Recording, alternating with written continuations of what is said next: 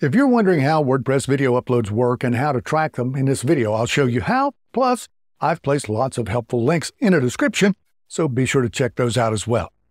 People sometimes ask us if they can upload videos to WordPress. So yes, you can. While it's best to upload your videos to YouTube or Vimeo to keep them from slowing down your site, you don't have to. Matter of fact, you can upload and host them right on your WordPress site. To upload a video to WordPress from your computer, you just need to sign into your site and then navigate to Media and then to Add New. Now you'll need to drag and drop your file into the box, or you can just click the Select Files button.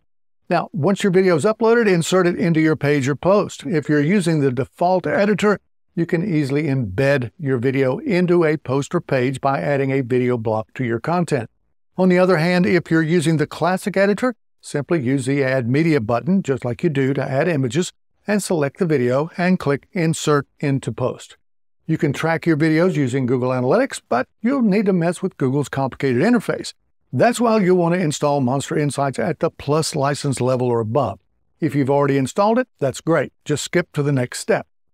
The MonsterInsights plugin makes connecting your WordPress site to Google Analytics easy. It takes the data from Google Analytics and then it displays it on your WordPress dashboard in a very organized, easy to read, and easy to understand way.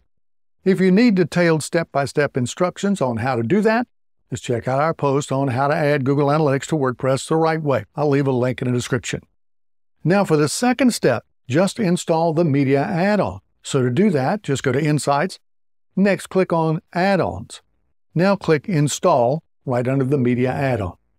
You'll want to turn on video tracking to start tracking your videos. So under Insights, go to Settings. Next, scroll down to the Media Tracking box.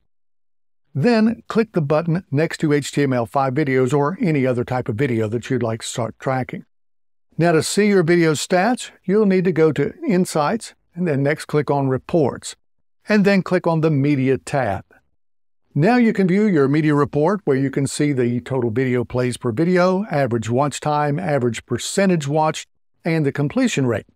And the data about your video will also be sent to Google Analytics as events. Well, now you know how WordPress video uploads work and how to track them. Thanks for watching, and remember to check out the links in the description and be sure to subscribe for more tutorials, explainers, and helpful content like this. I'll see you next time.